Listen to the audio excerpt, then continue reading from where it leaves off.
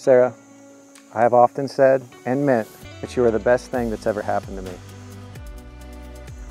I vow to be there for you and with you no matter what comes our way, the same way that Christ has always been there for me. I vow to thank God for blessing me with you each and every day, and I vow to do as much as I can to make our lives as Christ-centered and joyful as possible.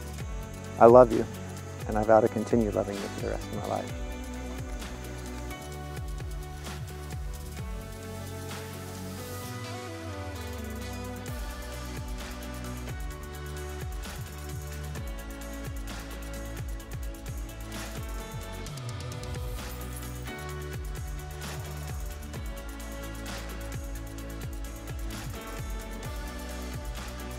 Ecclesiastes 3 says, "There is a time for everything and a season for every activity under heaven."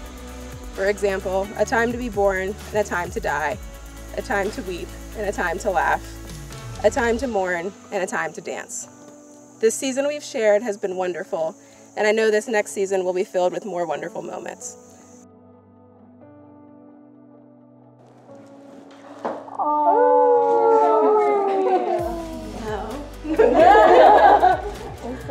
It's so beautiful. Oh, I love that dress. But I can promise you that I will show up every day and try. That I'll always be there to pray with you, dream with you, build with you, and encourage you. I don't think that. Yay! You look beautiful. Thank you. Wow. Aw. You do. You look beautiful.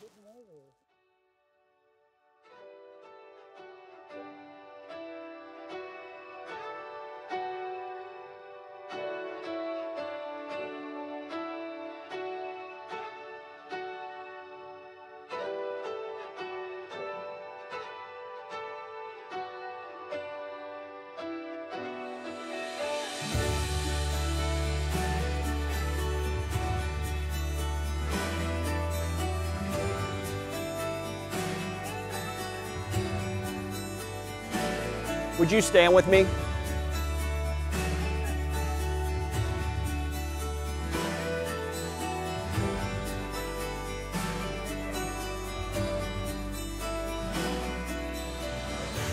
Do you take Sarah to be your wife, and do you promise to love her faithfully as long as you both shall live?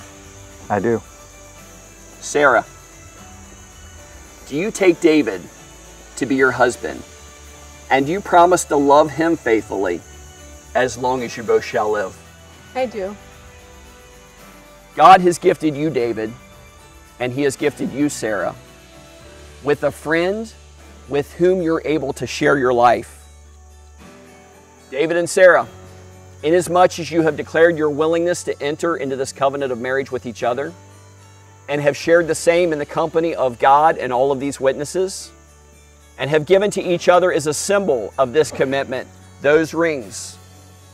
By virtue of the authority vested in me as a minister of the gospel and according to the laws of the Commonwealth of Kentucky, I now pronounce you husband and wife, united in the pure and holy bonds of wedlock. What God has joined together, let no man separate. David, it's that moment you've been waiting for. What to say? It looks like Sarah's waiting for it too. You may kiss your bride. Oh.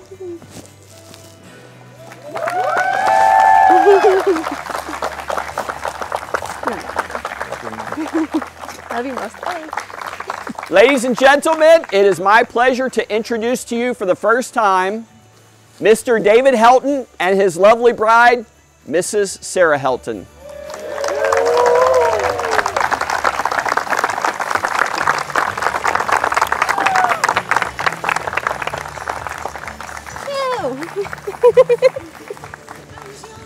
Oh my gosh, we did it.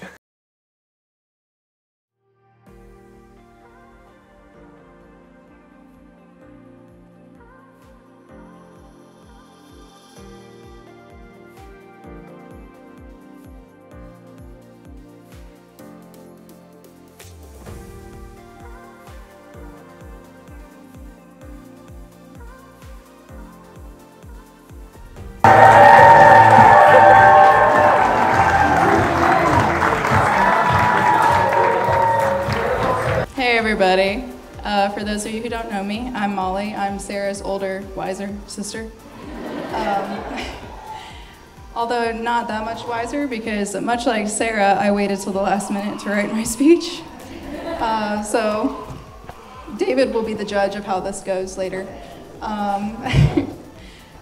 You know, when they told me they wanted me to do a toast, I really wanted to get up here and talk about how I just knew from the beginning that David was Sarah's soulmate and that he was perfect for her in every way.